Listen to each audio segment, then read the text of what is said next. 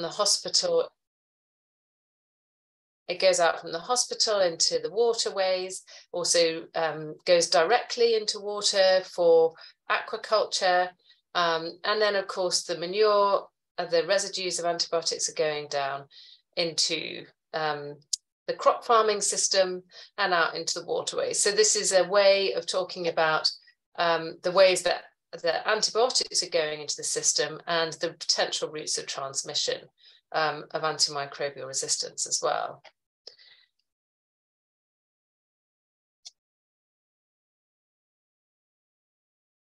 So we see here this shift then in a policy towards wanting to reduce antibiotic use, having for a while, and we saw it that in this picture, antibiotic use being lower in some areas of the world, although still very, very high in high-income countries, this increasing desire to do something about this escalating antibiotic use and recognition of the growing problem of antimicrobial resistance, given the dried up pipelines that we're reminded mean that we don't have enough antibiotics coming to replace those that become less useful.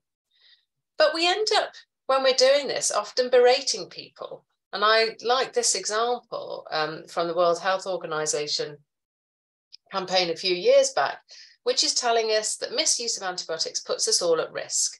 And it's telling us don't use antibiotics like sweets, because this idea is that people will go around using antibiotics as though they are just eating a sweet. In many areas of the world, that's not the case. That's not relevant. People have a poor access to antibiotics, even the first line antibiotics. But this idea that antibiotics are being used like sweets and that people need to be told not to needs to be put into the context of antibiotics themselves and the way that they've been marketed. If we go back a few decades, we can see here antibiotics being marketed and sold as sweets. These candettes is a tube of sweets that you can suck, and it has a double antibiotic action. It fights germs, not just one, but two. Safe, proven antibiotics kill many irritation-causing throat germs on contact, and it has an anesthetic action.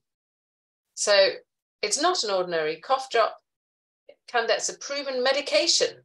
Get them at your drugstore.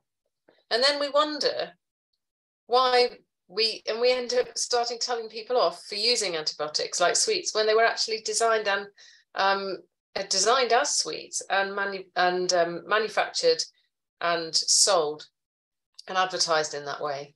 And we also have to remember that there's been a huge amount of work over decades for trying to get essential medicines to people, which we end up trying to, if we're not careful, trying to undo when we're telling people to stop using antibiotics. And I think one of the things that we end up having to remember is that we need to ask the question, are we wanting to protect people or are we wanting to protect medicines? And when we start getting on to a hardline stewardship campaign, we may forget that we're trying to protect people in the end, and that protecting medicines is just a means to that end. So this leads us on to having a look at the agenda for addressing AMR and AMU more widely. The question that I'm often asked is, why are people misusing antibiotics so much? Is it for themselves and their pets and their livestock? Why are prescribers carrying on using antibiotics in these incorrect ways? It would be ideal if this was simply a matter of correcting misunderstandings to correct what is clearly a misuse. But in practice, I think we all know that it's not actually very easy to spot misuse, as there are usually logics for using antibiotics in a given scenario. And similarly, we might be tempted to raise awareness as a measure to stop people using antibiotics. Surely, if they understand the consequences, then they'll be more careful. But what we have found is that people's awareness of antimicrobial resistance is actually quite high. They know that this can occur. They know that the medicines may just stop working, but they have more pressing concerns. So antibiotics hold a lot of potential. They hold the potential to return to work, to cure this illness or to prevent another. And people cannot be educated out of that life situation. we did a review of social research on antimicrobial resistance that was intended to, the resistance research that was intended to contribute to change. And we found that the majority of this research was focused on practices. And this is important, highlighting how an individual prescriber, this person here, or user of antibiotics, is actually subject to many things around them that will impact their decisions. So they might be considering, well, I don't know, the laboratory's closed, so I'm going to have to make a decision empirically. They may be thinking, gosh, we've got a long queue of people out here, so I'm going to have to go quite quickly. So I might not be able to ask all the questions I might like to. They might be thinking, what will my colleagues think if I don't give an antibiotic, for example? But then they might be also being told by given incentives by a drug rep who's saying, if you can create, you can have some extra funding if you do, if you sell 3 for the price of 2, I'll sell you 3 for the price of 2 as long as you get through X number of antibiotics in a given period of time. So you might have various different incentives that are given to try and to tip your decision towards giving an antibiotic. But then you might be seeing the signs on the wall, save our antibiotics. So, and you might know that there's nothing else to give in the pharmacy. So you might give an antibiotic even if you're not really that sure if it's going to do anything. So all of these things are logical, reasonable decisions to make, particularly if you've got this long queue and you know that your patient's not going to come back again. But also, we were aware that this is only one particular way of looking at the problem. So here, when we're trying to find the answers to these questions of what this individual is thinking about what they're going to do, we're placing this person at the center of a diagram. You may have seen this, these diagrams made around behavior that put the person in the middle and all of these different influencing factors around them, like concentric circles. But there's quite a lot of scholarship that says that when we're thinking about the social or biosocial world, we need to stop putting people and their thinking and their think boxes, their brains, in the center of the diagram. We need to de-center people, and we need to see what else we might see if we take them out of the middle of the diagram. What else might we see about why antibiotics are used so much if we stop being quite so preoccupied with human agency? And how might antibiotic use be responded to differently if we studied it differently? Our research in our anthropology team has been using ethnographic research to try to do this. So situating antibiotic use and following antibiotic use as part of social, political, and economic processes.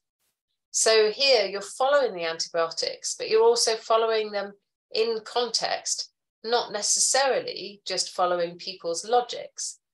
And to do this, we use ethnographic research, which is where you're immersing yourself as the research tool. You are the research tool. You're immersing and trying to understand what common sense is and how things are working in a particular place, and trying to look at those connections that are drawn from the object of study, in this case, antibiotics. What are all the different connections that mean that this antibiotic ends up being here in this lady's box of medicines in her home? And we also then look, as I was talking about in the first part of this talk, at the discourses. So that's the ways of talking and creating importance, the ways of making metaphors, the imaginaries, and the different histories that are apparent when you start to follow an object like antibiotics. And we did this across lots of different settings: human health, animal health, and also in orange trees and the use of antibiotics for oranges. So we did this ethnographic immersion, also documentary analysis, surveys, and different interventions to look at the ways that antibiotics use occurs. One of the methods that we used for the survey was a drug bag method, which is where we would go to somebody's home or a farm, and we would show them a whole bag of antibiotics. So we would collect those antibiotics from locally available sources, and we'd show them the antibiotics, and we'd ask them to tell us about the ones that they used, tell us about the ones that they really wanted to be able to use but hadn't been able to get hold of, tell us about the ones they were completely unfamiliar with, so that we could see the significance of these different antibiotics locally. And we wanted to do this because otherwise what people tend to do is they say things like, have you used an antibiotic? What does antibiotic mean? Could that mean ibuprofen? Or are we all understanding the same thing by the word antibiotic? Also, was that one that was in a drip, was that an antibiotic? Being able to see it and feel it allows you to have, we argue, a stronger recall and a higher accuracy, but also then allows people to tell you stories about when they've used these medicines, and allows you to get a much deeper understanding of what's happening and what people's needs are, what their felt imperatives are, and how antibiotics end up being part of people's lives. So we've done research with the drug bag method in a number of different places with the antimicrobial Anthropology of Antimicrobial Resistance team. And here's some of the studies that we've done across different settings. We've actually done various other countries, but this is just one schematic that I made to talk about the fact that we were covering formal healthcare scenarios, informal care, informal livelihoods, and livelihoods around farming as well. And across the group, we share our different interests and have been kind of collaborating together. And together we end up finding that antibiotics have these much vaster roles in people's lives than we might first think. We might think of antibiotics really as just something that is a transaction that happens during a consultation, and what we need to do to fix the problem of overuse of antibiotics is just tell people to stop giving people antibiotics. But actually we found antibiotics were really, really importantly part of survival and part of life in lives that are marked by precarity. And what I mean by precarity is this state of being where you're so uncertain about what's going to happen next. You don't know whether you're going to have work. You don't know whether you're going to have health. You don't know whether you're going to have food by tomorrow or in a few weeks' time. So you live in this chronic state of precariousness, and you are having to withstand multiple external forces that affect your own security, whether that's your physical security or ability to have a secure income, ability to securely keep your children in school, ability for your home to be secure from infections. In this top left picture here, this is a picture I took in one of our field sites in Kampala, Uganda, where people live in informal settlements. This is the day after there was a very heavy rainfall the night before, and the channel that's right next to these informal houses, they're called informal because they're not supposed to be there. They're supposed to be, this is not a recommended place to live. And part of that is because the channel rises up and floods lots. You can see this rubbish that's left in. So the flood has just gone back out, and people's homes were, several feet high during the flood, in really filthy water, including a lot of feces. There aren't enough toilets here, so people do what I've heard called flying toilets, where you do your business in a bag and then chuck it into an offshoot of the channel. So whilst it's easy to blame people for living in these places, that becomes a convenient way to keep them there But actually, this is also a very convenient form of labour for the city. It's convenient to have people who are willing to live in these scenarios, and you can, by criminalising them, then you can keep them in these spaces. So it becomes a convenient way of having whole populations and growing populations of people for whom you do not have to give provision of infrastructure.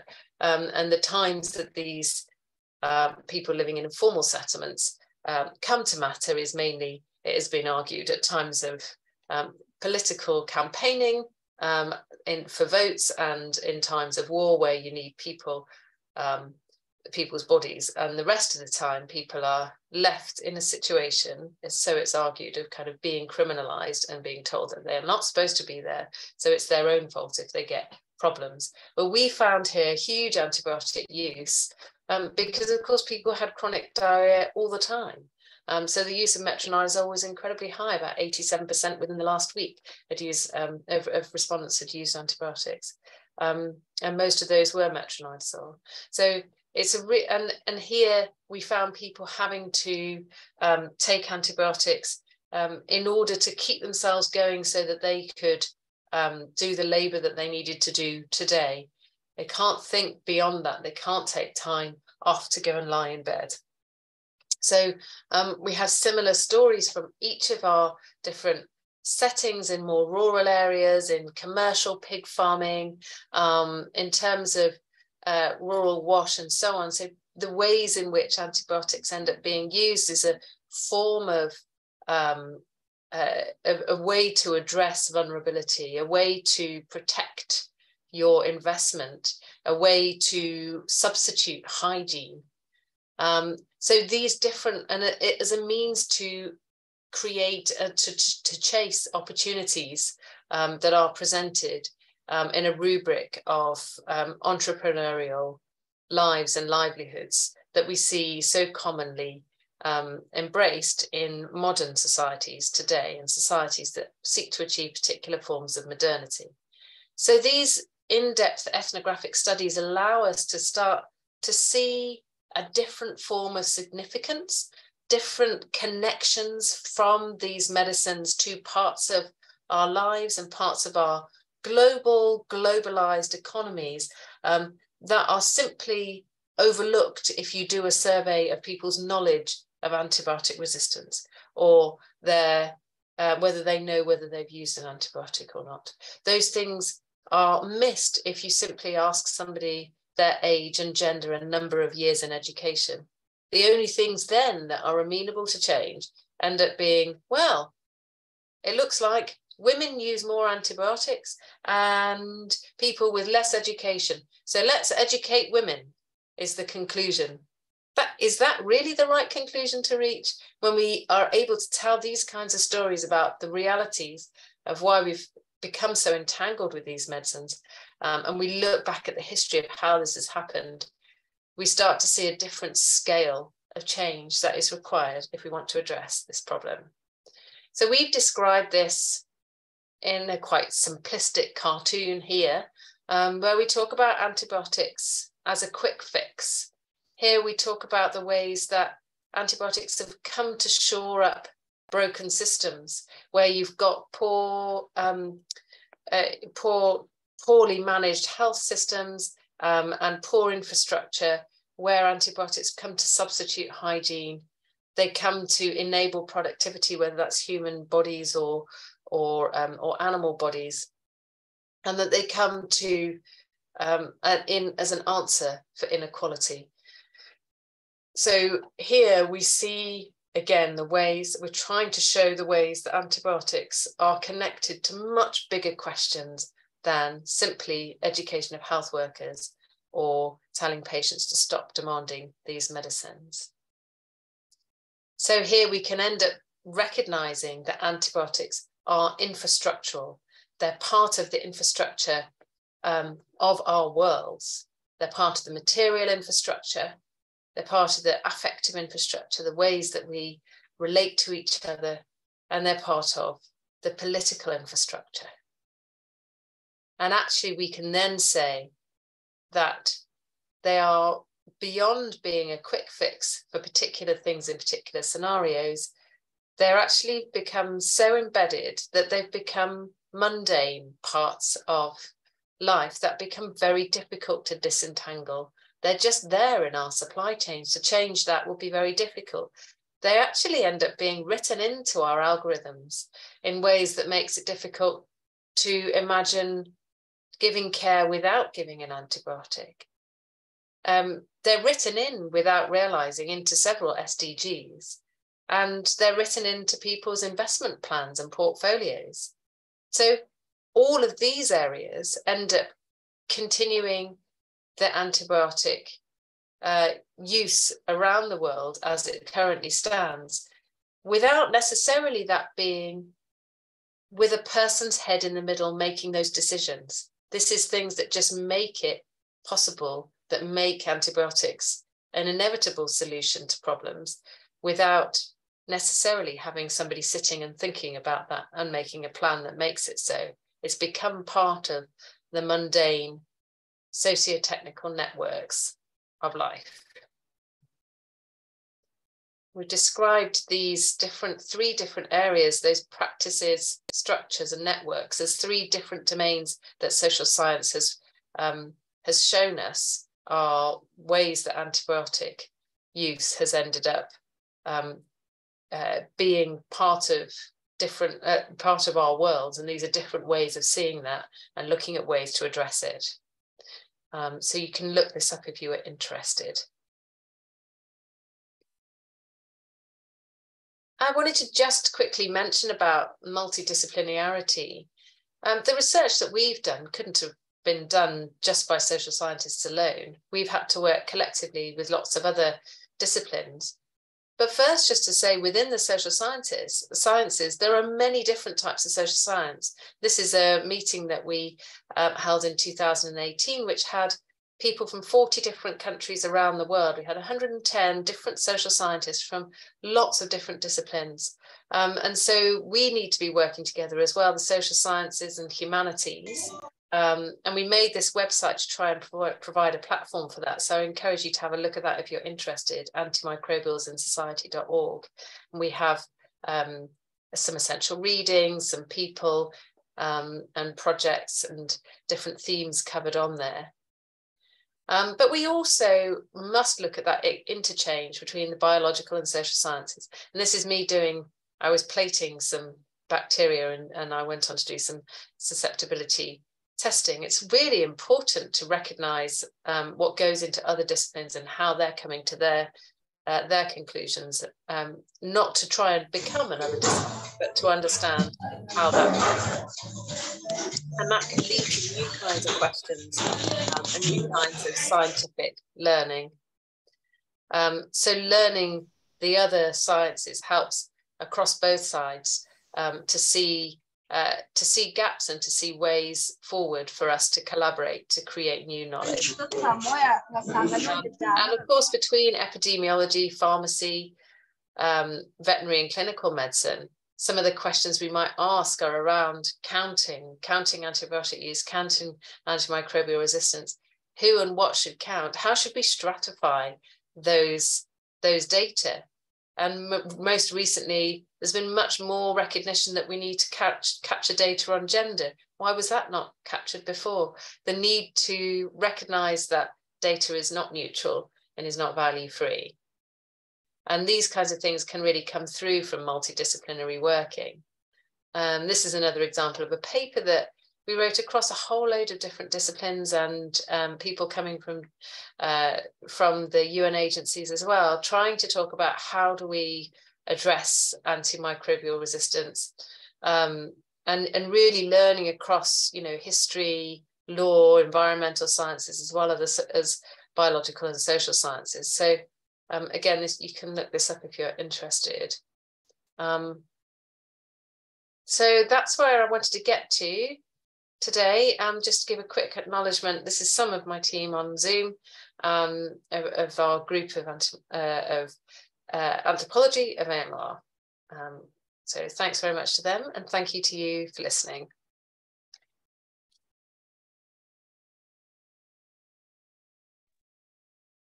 Thank you very much, Dr. Chandler. My name is Anastasia. So Daniel is having a bit of some network challenges. So I'll be taking over until he can get back on. So at this point in time, ambassadors, I know that you all have, yes, thank yous are flocking in. I'd like to ask if anyone has a question. In case your network is not so good, you could type it in the chat box, or you could raise your hand because you don't really have much time. You're receiving a lot of thank yous, Dr. Chandler. That's Thank nice. you so much. I'm reading through the chat. Okay, so we have one question in from Musonda. So the question is, oh, no, it's not a question. It's just more thank yous. Yeah. But we do have a hand up. Oh, yes, please. Yes, please. Masamese. Thank you so much, Ms. Claire, for this amazing presentation. I got to learn a lot how different cultures and society affect the progress of a fight against AMR. During the course of your presentation, you mentioned how antibiotics use affect our social and cultural relations to AMR sensitization, but I don't understand how antibiotics use can be associated to political progresses. How can antibiotic use be associated to increase in political progresses?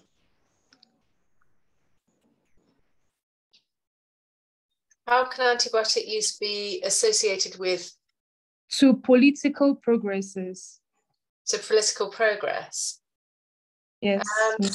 So there's a number of different ways that antibiotic use ends up being part of the political process. So I think you're referring to where I'm saying it's part of the kind of progressive desire for modernity. And part of that is the way that we need to use antibiotics in order to standardize our products, for example, in order for them to be regulated and exchanged on global markets, in order for us to maximize the productivity of our animals. And people use antibiotics, whether it's effective or not, to get the largest and most rapid growth out of their pigs and their poultry, because of the idea of always trying to get the most out of a market.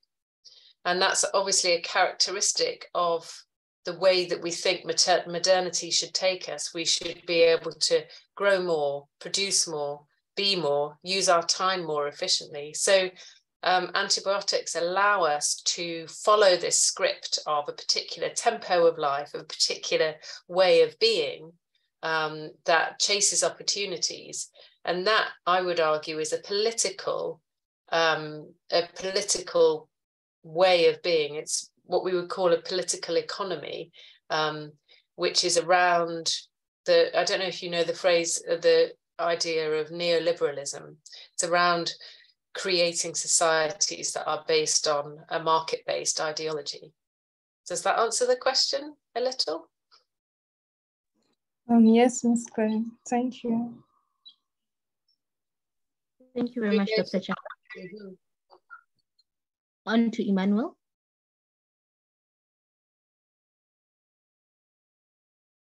Emmanuel, can you hear us? Okay.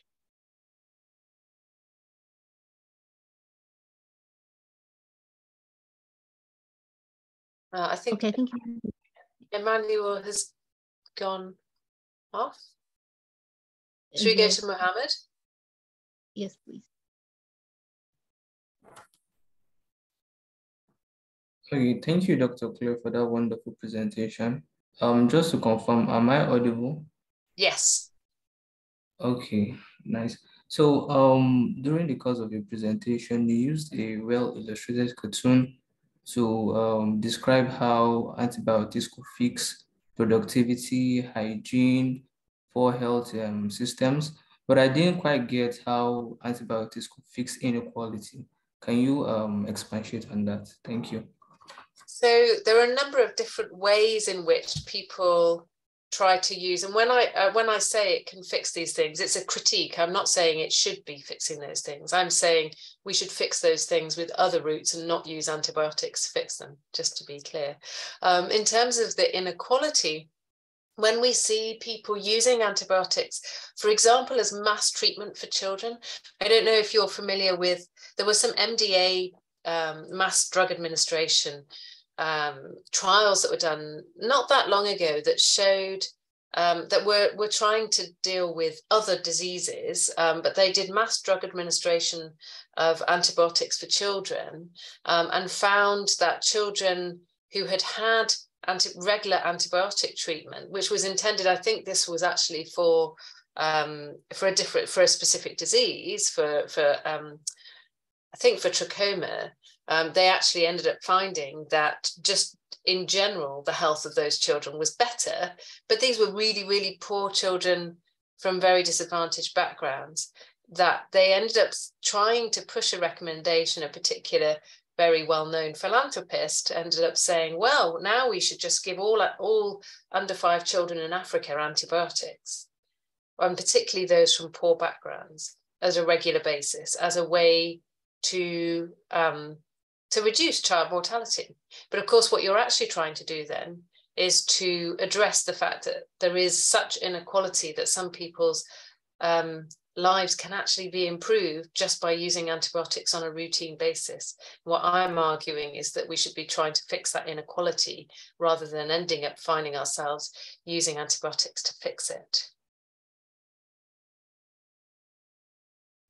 Okay, thank you very much. Thank you so much, Dr. Nla. In the chat room, you're receiving a lot of thank yous because your presentation was just simply superb. It's exactly 8 p.m. in GMT +3. Wouldn't want to really encroach on your time. So please, do you have some time, some few more minutes to answer one more question, or we could send them to you? Because there's another question in the chat room afterwards. That's fine. I can do another 5 minutes. I can see one in the chat, and I can see that Adrian has had their hand up for a while. So I can take the hand up and then the one in the chat. Thank you very much for a wonderful presentation regarding contribution of anthropologists to antimicrobial resistance. My question is regarding poultry industry. Nowadays, the modern poultry industry is using antibiotic as growth promoter, and you know that this has impact on human health. For example, the people are consuming the meat produced from the poultry industry. Then you see that when they are using those antibiotics as the growth promoter, can contribute to antimicrobial resistance in human. So I wonder how this issue is going to be fixed in the next future. Because those poultry industry are looking for the profit, but not regardless the effect of this antibiotic use as growth promoter to the health of human. Thank you very much. Yeah. So I think actually the evidence, as you imply, the evidence that that antibiotics actually are effective at promoting growth is not strong. So the evidence that was initially presented in the States back in the 1950s to say that antibiotics should be used as growth promoters for poultry was actually, those analyses were rerun recently and found that that the data did not support that that antibiotics actually help with growth promotion. But what antibiotics can end up doing is offering an alternative to biosecurity. And biosecurity is incredibly expensive, particularly when you combine it with having to have security full stop for your animals. And we know that security is a huge issue with people feeling that and having experience of their animals being stolen. So you already have to employ security. And then to have biosecurity is really something that we found can only happen very well at quite a large scale operations. So these medium to small scale operations where people are trying to use, as you say, these intensified farming methods, and they're often using these exotic breeds of animal, which means kind of a foreign breed that is seen to be more vulnerable. They tend to be faster growing and you get more meat, but you have to really look after them. And so it ends up being that one of the easiest ways to look after them is to give them more antibiotics, you know, both to reduce infection, well, mainly to reduce infection likelihood, and to protect your investment. So I think it is. I think the growth promotion is a little bit of a red herring. People do use them because they think there's going to be a growth promotion aspect, but I think moreover people use them to protect their investments, certainly in the research we've been doing. I hope that answers your question. And then the question in the chat is about gender studies, and the point that I was making about if we find that women use antibiotics more than men, and we find that the people who are better educated use fewer antibiotics, for example, then we might say, well, let's just educate more women. And I was asking whether that's the right answer. And the question from Ntuba here is, can you shed more light on how else we can get better targeted interventions from our research conclusions? And I think that my point actually here was was that this is why we need to do qualitative studies. When you only do a survey and you're asking about 3 exposure variables, if you're doing epidemiology, you have your outcome variable, did you use an antibiotic? And your various exposure variables, your age, your gender, your level of education, those are our typical ones. Then you can only get so far in understanding what's happening. So you get, well, women are using them more, let's educate women. And the reason that women might be using them more might be nothing to do with things that they need to be educated about. It may well be for completely other reasons that need to be addressed. For example, we've done studies about antibiotic use and sex work.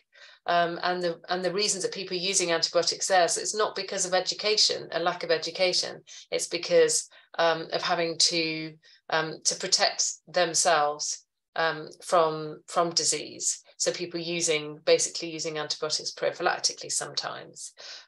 So the reason that some people might be using antibiotics wouldn't be detected with the survey, which only has a limited number of questions. So really my plea was that we do more qualitative research to actually understand the situation, rather than survey research where we exclude so much information just by using a few yes/no answers. So I hope that answers your question. There's one final question here I'll go for, which is, I would like to ask, what's the link between anthropology and infection prevention control? So anthropology, you're welcome. Anthropology, anthropologists can study anything, as I was hoping to get across, that anthropologists can study anything. In infection prevention control, one of the big challenges we see is, why is there a fall off?